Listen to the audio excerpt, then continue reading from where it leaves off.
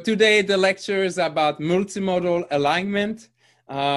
This is a very interesting topic because this is what, if you ask me what, from all the 5 general challenges in multimodal machine learning that we discussed early in the first week, multimodal alignment, like synchronization between modalities, is probably one of the most multimodal or multi-view of all of them. Representation learning, which we discussed last week, is very important. Good representation is important, but this is also something that's important for many machine learning cases.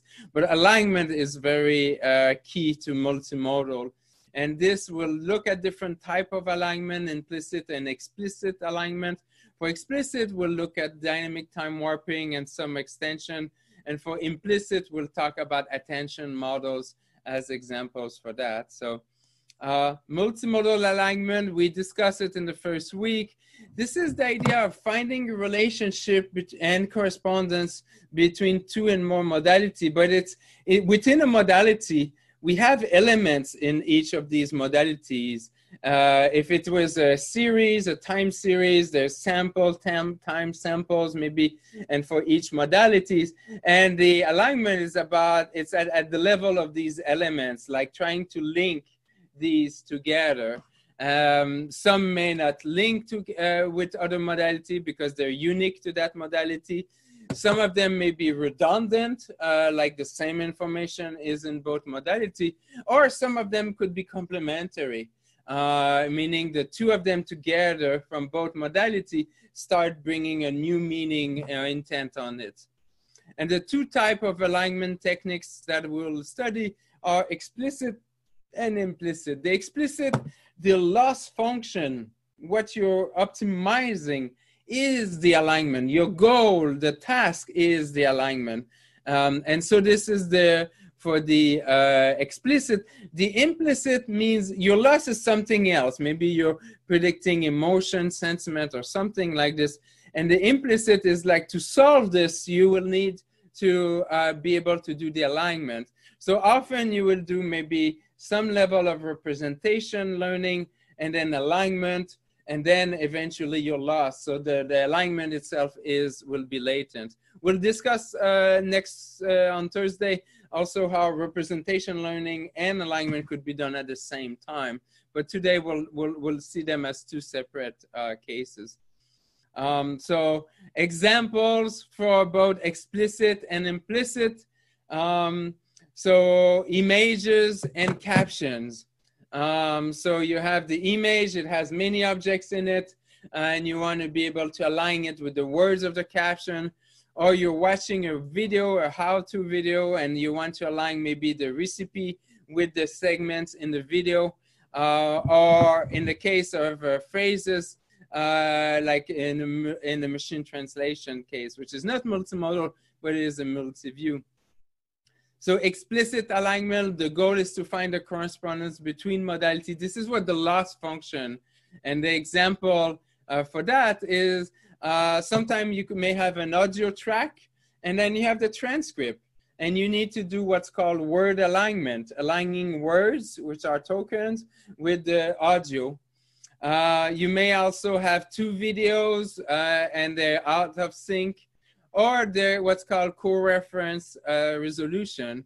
Co-reference resolution is in the language, but co-referring expression is also in the multimodal.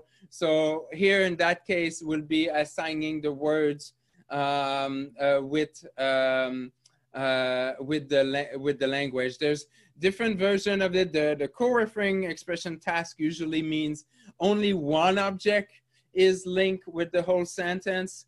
But there's also other tasks where the goal is to align every object that are mentioned in the image. That's another task that you can do.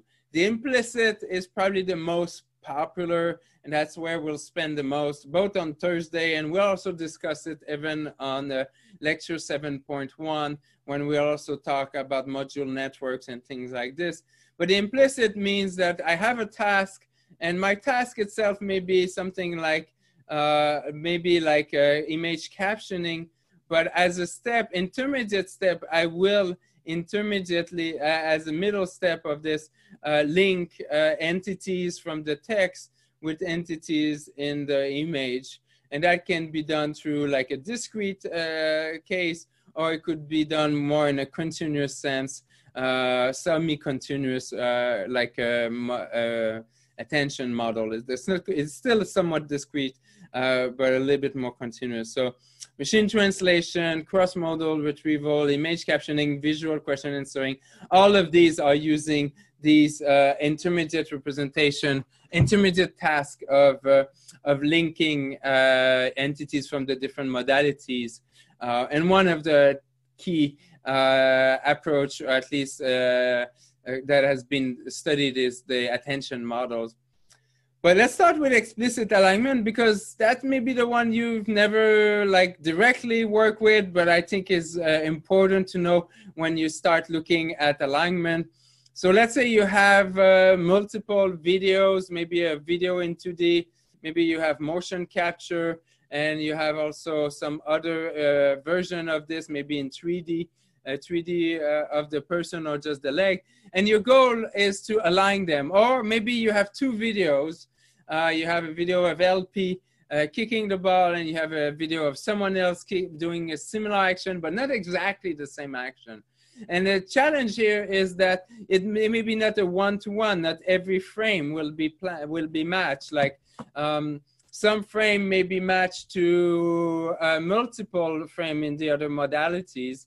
In a very general case, some frame may not even match to any of the frames here. But as a first step, let's suppose that every frame matches to at least one of the other frame. That's the first assumption we'll make. And so if we have, in this case, we have two underlying time series. And so the first time series and the second time series may not have the same length. They will have different length. For now, let's say that they're represented with the same number, but that's not needed. So they could be from different, different dimension. But now let's suppose that it's a unimodal case, and so that they are represented the same way. And so, but they have different length. And so you want to match, you want sample of one sequence with the samples of the other. And just for simplicity, I presented visually the same sequence. So one way to formalize this problem is you could define a loss function that finds the set of indices to minimize the alignment difference. So the indices will be, the vector p will be the same length as x, and the vector pty will be the same length as y, the y vector. And there what it will be is we'll just say which index to use. And then the goal will be with some kind of, for example, a Euclidean loss, saying that at the end of the day, I want this to be as small as possible. Let me find my parameters, my model parameters are those indices. And so if the index is 1, that means that I'm using the first sample. So here for x, it will be 1, 2, 3, 4, 5, 5, 5, 6, 7. And for y, the optimal will probably, in this case, what I showed, 1, 2, 3, 3, 4, 5, 6, 7, 8. Okay, so that's what pty will be, the optimal, at least the one I depicted it, and ptx will be. So where are these vector and where ptx are the vector the same length? So sorry, I mentioned a second ago, I said they're the same length. What I meant is not the length, the vectors themselves will be whatever the longest sequence will be the longest you could be here. But when I said length is that ptx could have a value from 1 to nx, and pty can be value from 1 to ny. That's what I meant. And one of the approach for that is dynamic time warping. And I don't know how many of you have worked with dynamic time warping. The idea of dynamic time warping is to find the lowest cost path in a cost matrix. So starting from maybe 1, 1 to nx and y is like, how can I get from one point to another? And there's the optimal path I could use, but there's also many different other paths I could use. And so when I do dynamic time warping, I want to do it in such a way, and that's we'll say a weakness maybe, but also makes it more efficient, is like a monotonicity, meaning there's no going back in the kind of dynamic time warping. There's no gaps, and that's maybe one of the downside of the basic dynamic time warping, is that there will be no gap, meaning every element will be mapped to something. And often to optimize, you'll have boundaries condition, and then you don't want to get too far. Often you will have a warping window, and then do not insert or skip too much. And so you'll have some of these constraints as well. To solve it, you in fact end up doing what is known in optimization as dynamic programming, while respecting those restrictions. I will not go in the detail of the optimization, but you could imagine it as exploring this path of all possible paths, and dynamic programming will be an efficient way of finding the optimal with the lowest cost in this. So this is the formulation, I will say the typical dynamic time warping formulation, which will be allowing us to find these indices in an efficient way. But you could also kind of unwarp these two signals and just unwarp it in such a way that they have the same length. And then if you do this, then you get to that really nice situation where you can have a matrix. And so now it's no more the indices that will define, that's what will be the parameters. But the main thing you will be searching for is that matrix that matches X and Y together. And so if you formulate this way, and that's a really nice formulation that will give us a lot more flexibility, is that you will find your X vector matrix. And if you remember, this may be of size like D times NX, and multiply by your WX, and we'll put some constraint maybe to keep it in the form as you see it visually. If you multiply the two together, then I will get in the similar space that if I take my Y matrix and multiply by my WY. And so if I do this, then I will get a nice loss that in this case, I will often use like something like the Frobenius norm, although this could be changed, it's not a requirement, but a good representation will be. And now what's nice is what's my WX and O and W, we know these a lot more. And so we can play with these, because then we're in the world that we know better, WX, WY, it's a world we'll know better. And so how do we work? And so one of the problems with dynamic time warping, as I said, is maybe the complexity, but it may be sensitive and it's unimodal. So even if you do that other representation that I talk about, this can be optimized, maybe linear least square or something. We can optimize this, but it's still only unimodal. And so how do I go? And what if I have X and Y are from two different modalities? Oh, okay. So D, the dimension from Y, and maybe not the same dimension as X, and the space of Y may be different from the space of X. But what did we talk about last lecture? How did we manage to do coordinated representation? What was this one approach for coordinated representation that we studied? CCA, canonical correlation analysis, was this one way that if you have two modalities, and you want to learn a space where they're the most correlated, that will allow us, to find that space where the two modalities are the most coordinated. And then after that, hopefully we can do the matching, the alignment. So canonical correlation analysis may be a good way. And if you remember, canonical correlation analysis, the reason it's called that way is that it's more than one correlation. We're finding many different projections, the way the text and image could be correlated. But what makes it canonical is that these will be as simple as possible, and simple in the sense that they're orthogonal to each other, these projections. So if you take this and you take the CCA loss and you put it in a matrix format, then you can also visualize it this way. I take X and I project my X into the HX in such a way that the projection of V is also the most close to each other. And if you do this with the same kind of constraint we talked about earlier, then we have the same correlation loss, a CCA loss as earlier. It's just earlier in earlier slide we had it slightly different here, but these are equivalent formulations here.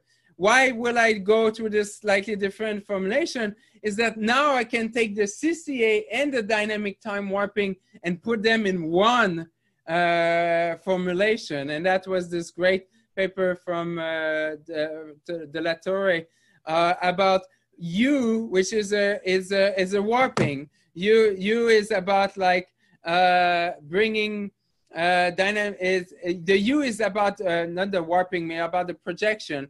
Projecting my X into a space that is correlated with my Y. So I project Y with V, X with U, and then WX and WY are there to do the alignment.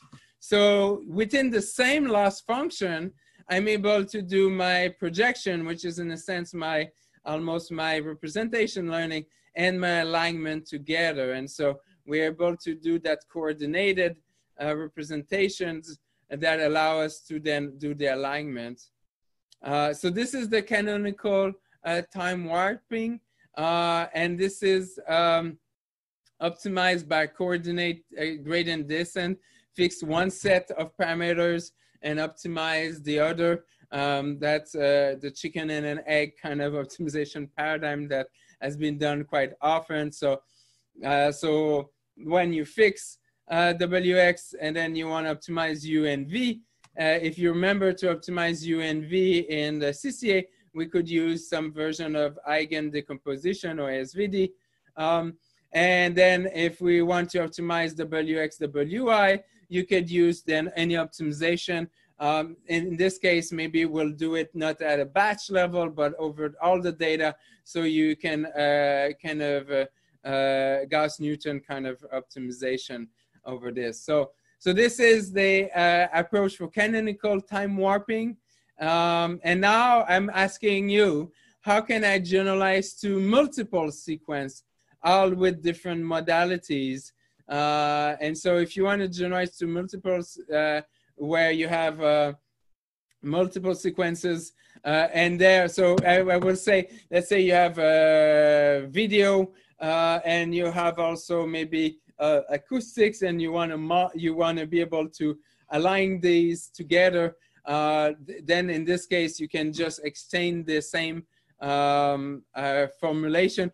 But here, the problem is canonical correlation analysis is usually working only when you have the typical canonical correlation analysis was mostly working only when you have two modalities, but the generalized version of it allows you to expand that, and that's what this paper was doing. That was really nice. And so when you do these approaches, then that's nice, because then you have multiple sequences and you can align these together. But even if they're from different modalities, you can try to align these different modalities, like body 2D, or in fact one is one hand and the other is the other hand. These all comes to can be aligned with this. So canonical time warping, it's a linear transform between modality. Okay, so up to now we were having X and Y and we had a linear projection, and once it's linear projected, and you have also the WX, WY to do the alignment. Now, if I say, how can I make it non-linear? Probably you thought about it, the deep canonical time warping.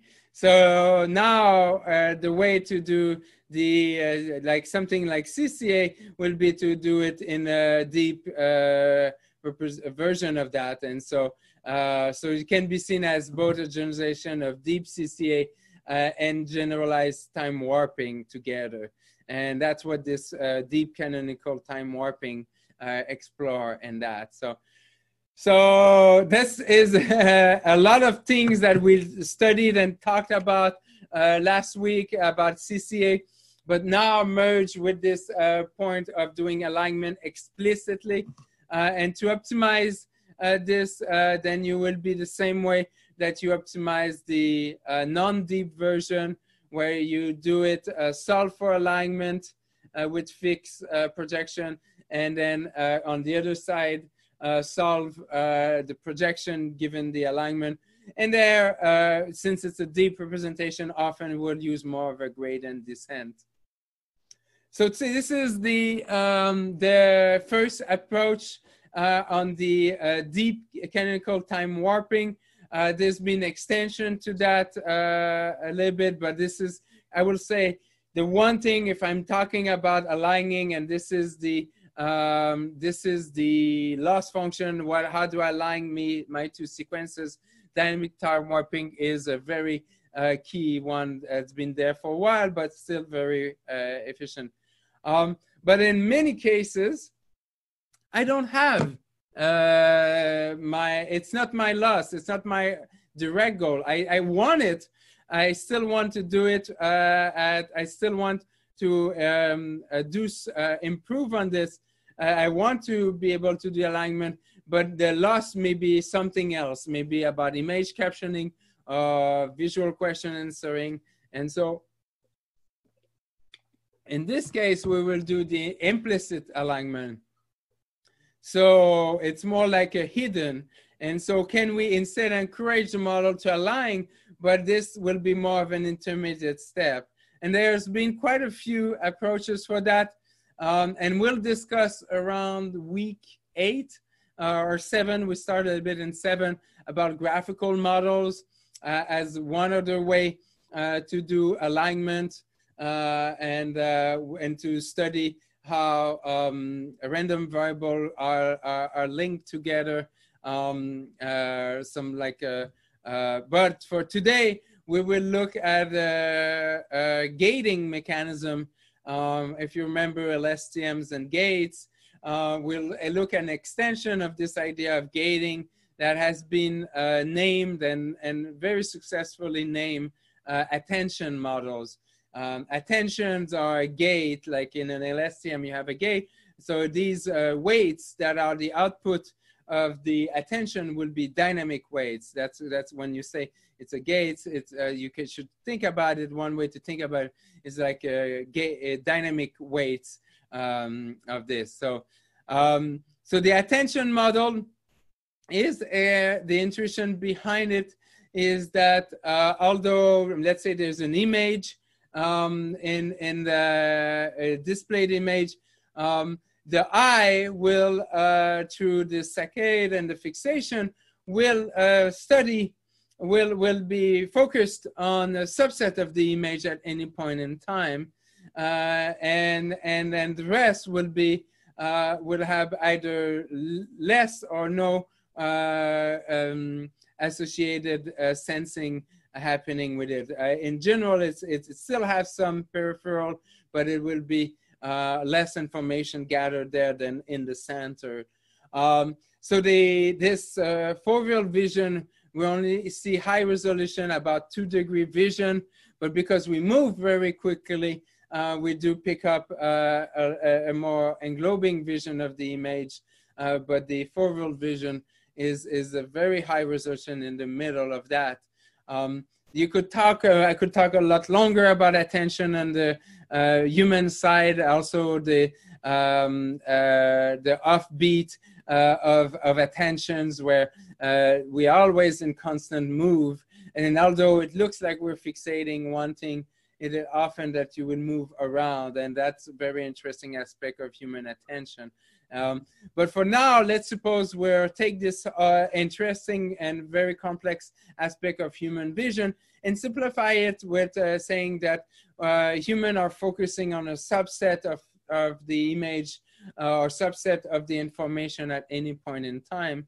So certain words or certain part of an image, and this is also relevant even when you are also listening. We are able to focus our attention on a subset maybe of the frequency band, or to be able to pick up a certain person talking and maybe ignoring the white noise, for example. So the attention models are kind of taking this intuition and then expanding it. And the idea is to be able to have in between kind of your representation learning and your task, like your loss, to have these steps of aligning information together and be able to focus dynamically what information is relevant for my task. It will also, although there is this wonderful series of paper that one of them is already, I believe, a reading assignment, and I really invite you to read the papers before and after that one. But there is attention interpretable. That's a very interesting.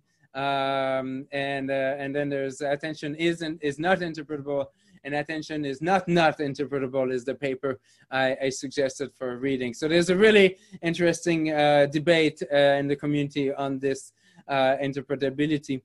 But for now, let's say that attention gives a little bit more interpretability than not having attention. So let's just start with that claim.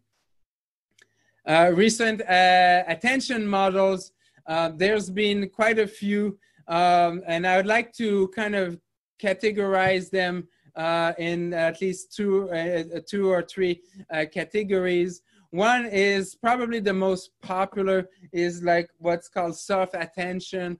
So let's say you have an image, you will kind of wait where to look at. You're not going to say, hey, I'm only going to look at this eye of LP, but more like, let me focus more on the eye, but I'm not going to ignore the rest.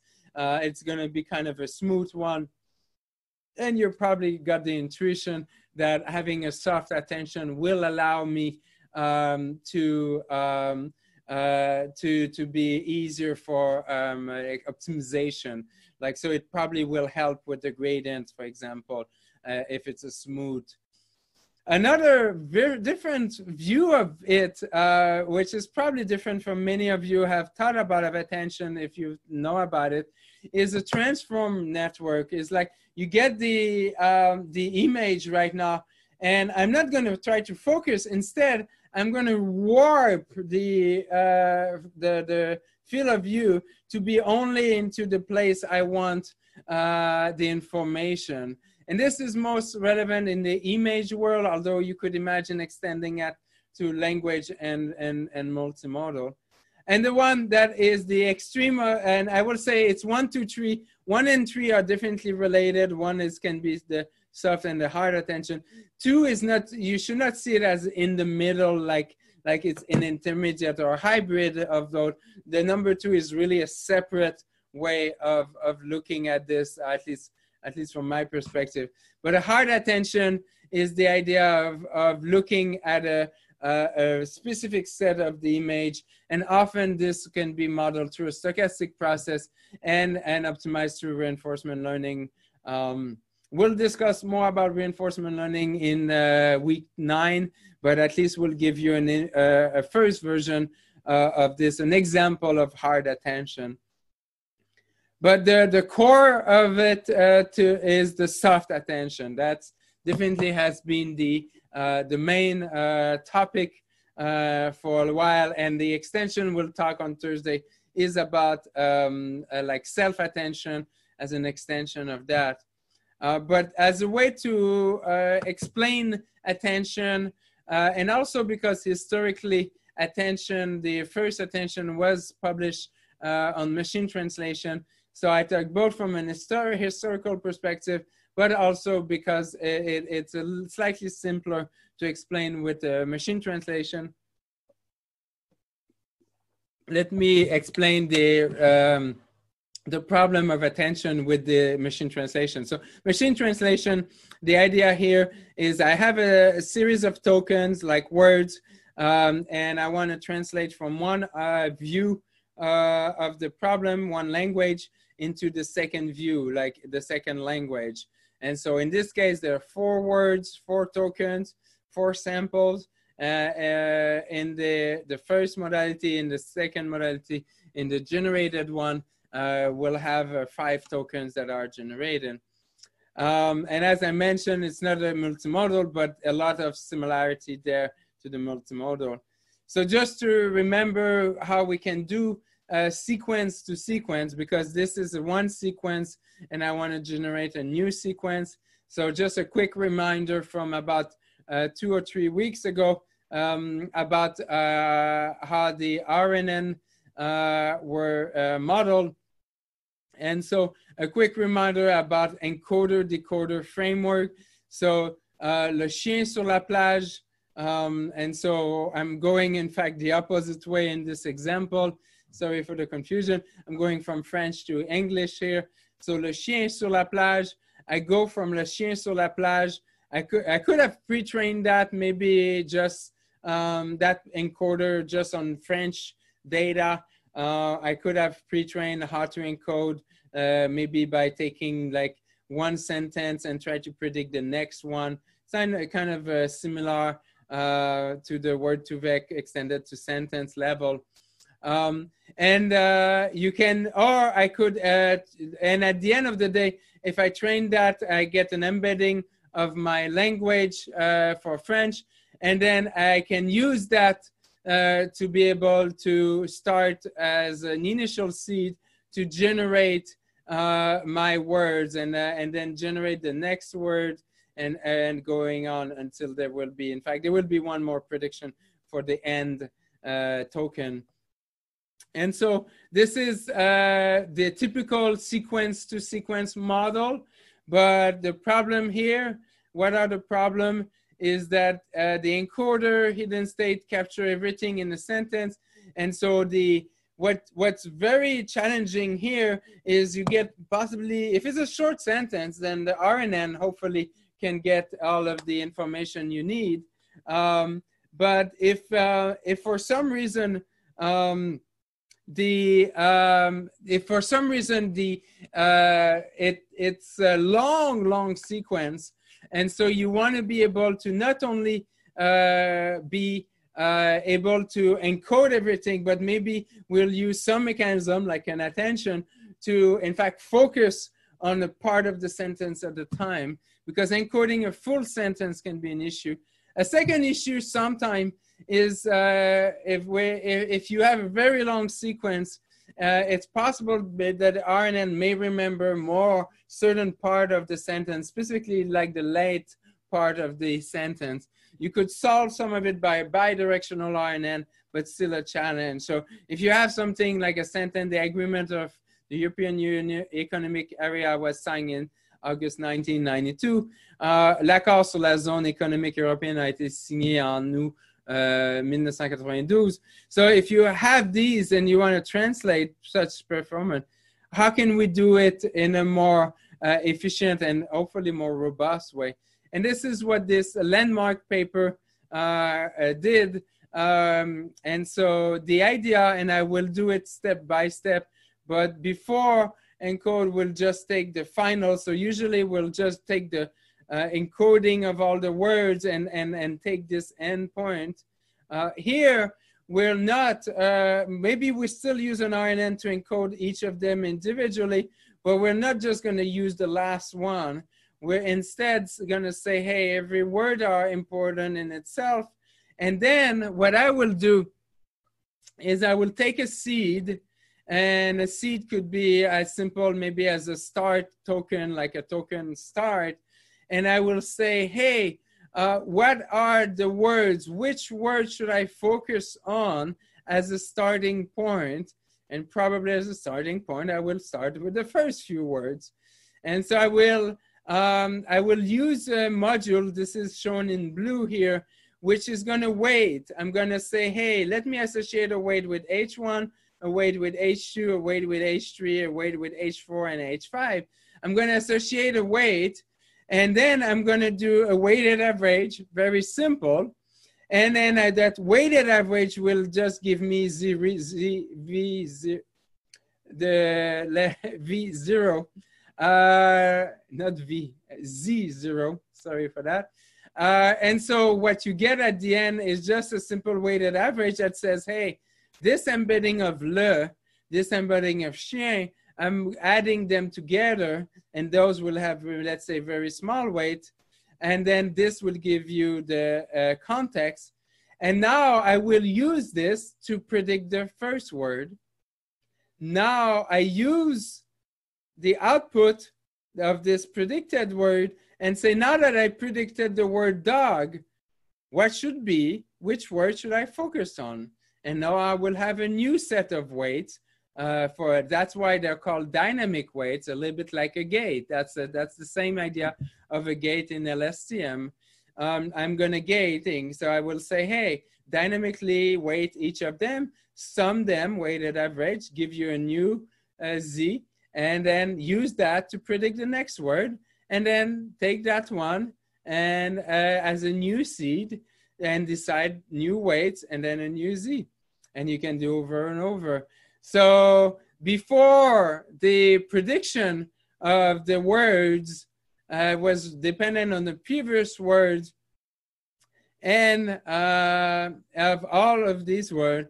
Now we'll make it in such a way where you have it not using the same encoding of the words always, but we're going to use a new encoding of the word at every time step. And so we have what some people call it an attention module. I personally like the term attention gate because the same idea of as a gating, like deciding which information. You have all these words from the source language, and they could all be encoded in the same Z, but here I'm going to decide that only a subset of them at any point in time. And dynamically, I'm going to decide these weight, these attention weight. Often people use the letter alpha. I will use this attention weight, and this is just a weighted average, and that's what will define my attended information, what you could call a context into that. And so these attention weights are in fact just scalar from 0 to 1 on how important, and you will usually do it in such a way that they sum to 1. That's often the case, so that it forces it to focus. It can always decide to maybe have a complete flat, but usually because of the way you optimize, you would put some constraint to also make it more peaky if possible. So how do we determine the alpha? We want them to be normalized, so we'll often use a softmax. And so then these are kind of the by default, these are the output of how important each words is. And these could be like as input as any softmax. These could be from plus infinity to minus infinity. They're the output of a neuron. So depending on the kind of activation function, they could be minus infinity, plus infinity. Maybe you don't necessarily want them that far. So often the activation function itself will either be 0 to 1 or minus 1 to 1. but often just 0 to 1. And so then this is becoming just a normalization, the softmax from this. And so the core, the gate, what will the gate do is the gate will be looking at the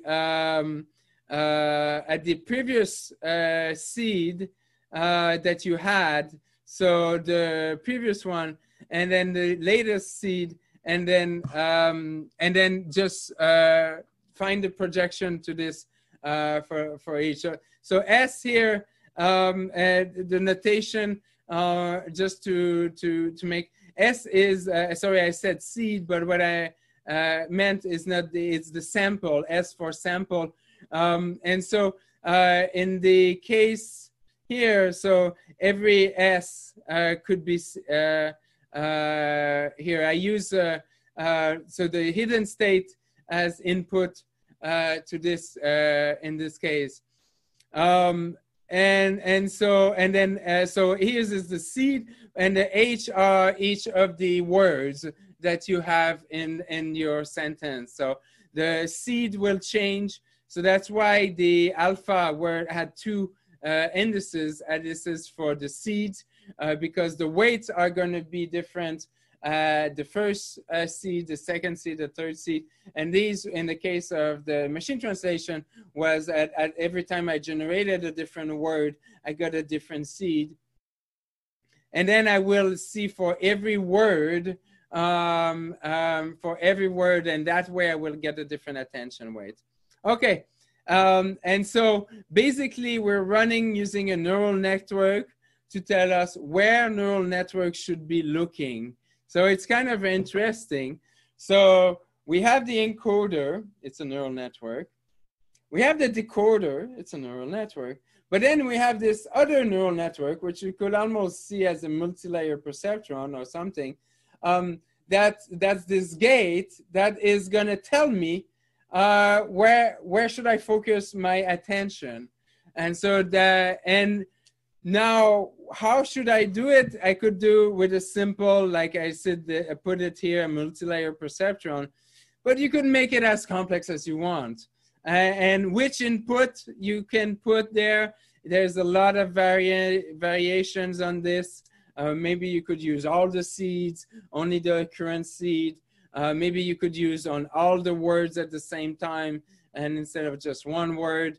So if you want to do on all the words at the same time, maybe you will make this as an RNN instead. We can use RNN, GRU, LSTM. We can make it a bidirectional, so the attention could be bidirectional. All of the above. So the main key here is, as long as it is differential, as long as you can get the gradient, and then you can do back propagation. And so once you train your model at test time, you get your sentence, you go you, with the first seed, will find, like the start token, for example, find which word are the most important for that first seed. You will use it to make your first prediction, and you go over and over. You can plot this, and that's why many people got excited also with attention, because they were like, oh, this is definitely an improvement for interpretability, because suddenly I can get and see for generation of D, what was the word, the token that was the most related or useful for it. And what's really nice is French and English will have often a different ordering with adjective and nouns. So the greenhouse will be, in French, will be the house green. And so there will be, and you can see it very clearly in this case. So zone economic European will be European economic area. So very different, and you can see it also nicely coming out there. And on top of it, the most important is that it improves classification. And so how it gives a soft alignment between sentences. It's done in an iterative way, and that's where the other self-attention that we will talk next Thursday will allow you to do it all at the same time, aligning all of the component at the same time. But right now we did, although we look at all words for the French, for the English, we were only doing one at the time. The module, the attention module was called one at the time. But how do you do it multimodal? The word to word, that was great. We kind of, words were very nicely segmented. They are like tokens by default, so you can decide where to focus. But what if you have an image of like 1,000 of pixels by 1,000 of pixels? How can I use attention and do it in a multimodal way? And very quickly, when the machine translation attention model came out, very quickly there was this nice landmark paper on show, attend, and tell.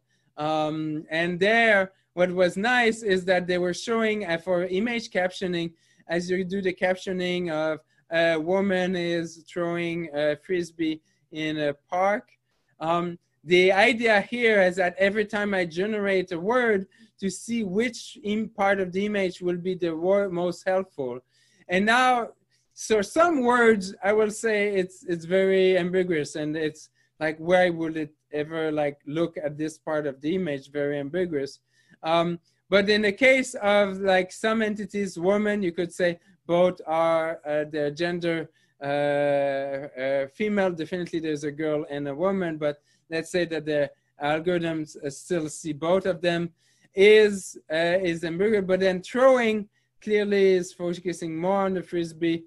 Now, if definitely the word frisbee is even more focused, and the park is looking around. And so this is nice. And now you can see a little bit the challenge of interpreting these attention module, as you can imagine. But how can we do this with current representation? So most of the visual representation will use CNN representation, not canonical, but correlation, convolution. Sorry, I had too many C's recently. Convolution neural network. And so the goal will be to take advantage of these representation. But if you want to do the typical CNN for CNN for image captioning, so we'll take the CNN, get a feature, and then from that feature use it as a seed for the RNN as a way to generate. But if we use the latest, like if you remember, the CNN takes the image, you have convolutions. You have pooling, convolution, and then at the closer to the end, we'll have a few fully connected, and then we'll have your vector often of size 3000. So one question is, can I use that vector of 3000? But the challenge there is then that vector of 3000 doesn't have any more link with the image and the spatial aspect of the image, because the first dimension of that 3000 doesn't mean it's any way related to the first pixel. So it's tempting to use the last one, but it will not give us nice spatial information. So instead, what we'll do is roll back 2 layers before that and look at the last layer that is a response map to the convolution. And that one, if you remember, if you have, let's say, 16 by 16, or let's say even simpler, 4 by 4, they are the response of convolution kernels, which are like patterns or convolution kernels, related to one part of the image. If it's 4 by 4, then it will be closer to the top left corner.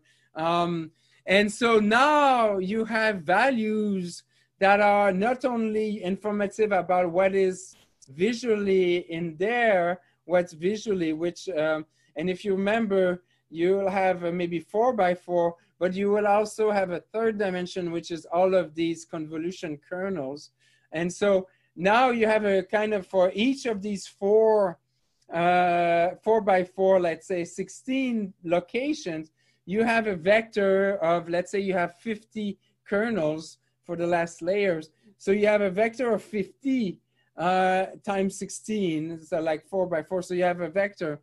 And so now what you can do is take a seed, let's say the token start, and then learn some attention weight that will say from all these 4 by 4, which of them are the most important given my initial seed.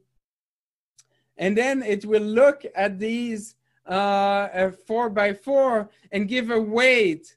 And so how many weight do you have? If it's 4 by 4, 16. You have 16 weights. And this will be, these weights will be one weight for the whole vector of 50. So you have a weighted average, which will be a vector of 50 times its weight, attention weight, another vector of 50 times its attention weight, another vector of 50. Something that's a little bit confusing is you don't get an attention for every kernels. You get an attention on one vector, one value, one scalar for the whole vector of 50, but you have 16 of them because you have every location in the image. And then you get, so Z1, what will be the dimension of Z1? 50, 1 by 50, okay? And then I can use that to predict my first word, and I will also use that seed to predict my new attention, and then I can use this attention to predict the next Z, and then I use that to predict the next words, and then continue like this. And so what's really nice here is that suddenly I found a way to take an image and attend to part of the image. Now, what are the issues with this? What do you think this is the perfect way of 4 by 4? Like this, is it the perfect way to attend to an image? Like take an image like right now that of me, and like, is it really the right way? And maybe I'm lucky because the face is within one, but maybe my face will be cut in half. And then, so half of my face in one bin and half of the face. Now, as you know, the convolution kernel are kind of overlapping. So, so they're not exactly cutting it that way, but still the objects may be in one and not the other. So for that reason, there's also other ways to look at it, which is more of an object base, where you will first maybe do object detection and characterization of it, like RCNN. And then you could do attention on top of that, which objects are useful for the prediction. But in general, self-attention allows for latent data alignment, so that's an implicit. It allows to get the idea of what network sees and can optimize using backpropagation. And also, it was really interesting to see all the extension. There was the initial paper about show and tell, which was just about image captioning, and then a lot of other papers after that, which was extension of attend on this. So really entertaining papers name. So this is self-attention. That's one of the three that I want to discuss. I want to talk about spatial, which is, I will say, the most relevant for images, but I want to put this seed in your mind, and maybe you think of a way to make it multimodal.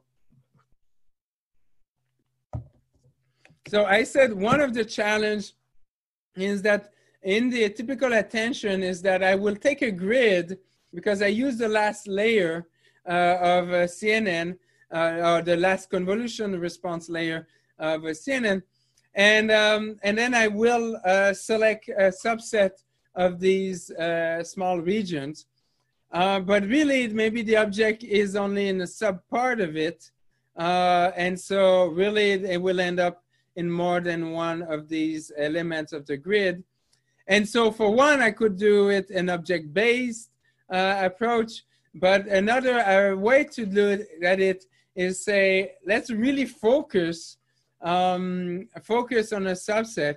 And so let me find a spatial transformation and that comes from the computer vision world. Spatial transformation will be, can I warp the image in such a way? And in fact, you could call it, how can I crop? I think that's probably the term that people every day will relate to that. In computer vision, I will say maybe a warping function, but just here, how can I crop the image? So I have the original image, and I want to crop it in such a way that I can do my task, which let's say is object detection, let's say if it's purely vision, or it could be image captioning. I want to do the captioning, and so as a first step, I'm going to focus on a subset of the image and then start my captioning and then focus on another subset. And so for cropping, when you crop, there's 4 parameters that are typical, which is just a box around the object. And so it becomes the offset and the width and the height of it. And then you have your image of the crop image. And so can we make, the problem with cropping is like, it's by default is a very discrete thing. Is like 1 minute you're like with the whole image, and just the second moment you're with a very small bit. So it's a very a non-convex by default maybe.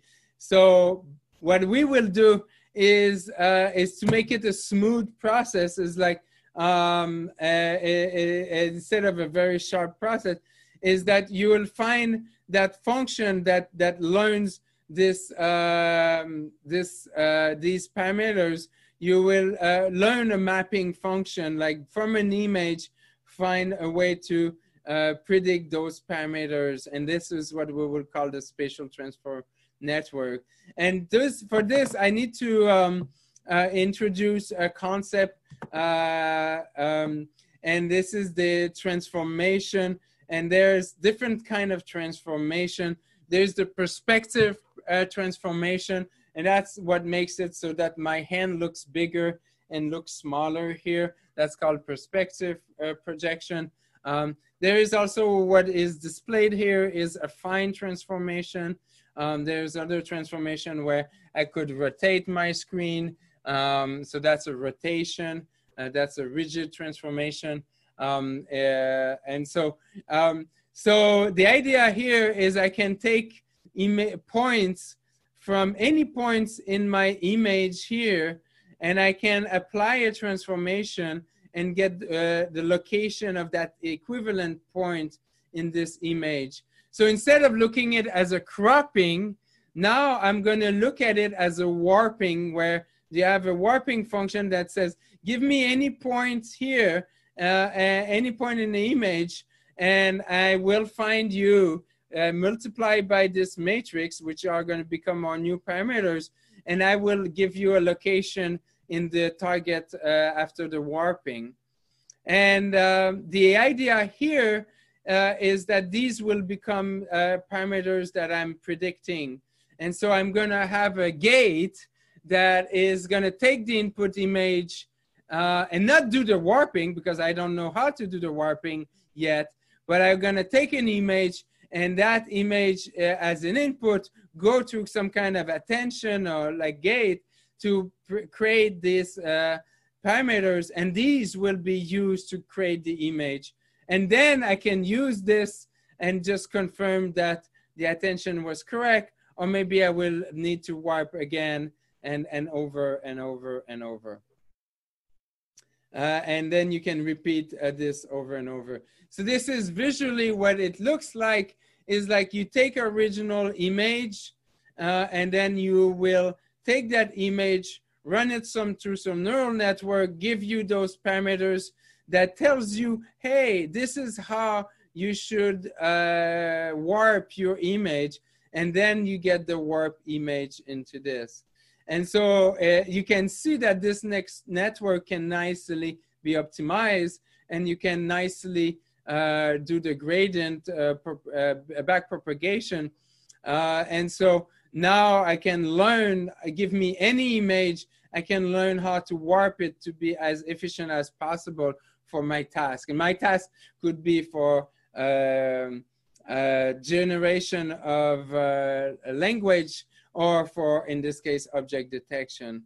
And this doesn't need to be complex in practice. And the sampler is this function, which is the warping function that warps this. This is a little bit, in the sense, warping in the same dynamic time warping. We were warping each sequence to be, but we were warping both sequence together in the dynamic time warping. Here we're warping only one sequence, but it's not a sequence, it's a 2D image, just so that you make a link with earlier in the lecture. And so you get an input image, and then you get the warping, which is the output, and then you get the, so even though the image originally is very warp, or you could say more warp, and then here you get, hopefully, and this is a lot clearer when the object is rotated, and then at that point you can do a nice rigid transformation to take that rotated object and bring it back. So this example, here they're plotting, and their points are just the corners of that bounding box.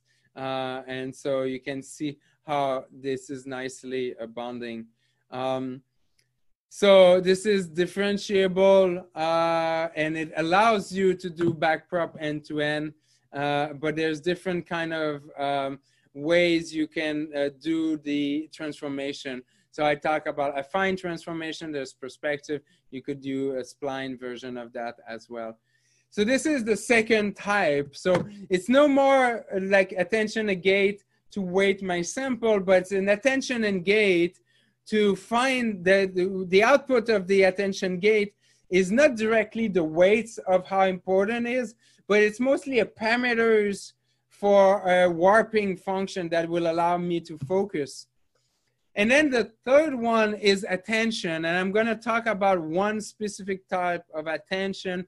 We can discuss maybe more attention-based when we discuss reinforcement learning in week 9. But here, the hard attention is an example here, is a glimpse. So the soft attention requires computing a representation for the whole image. The hard attention says only a subset is going to be the main, is going to be my focus. And hopefully, although it's debatable, is to also reduce computation. And you could say it's a little bit closer to how maybe the human does, although it is also a little bit smooth, the human.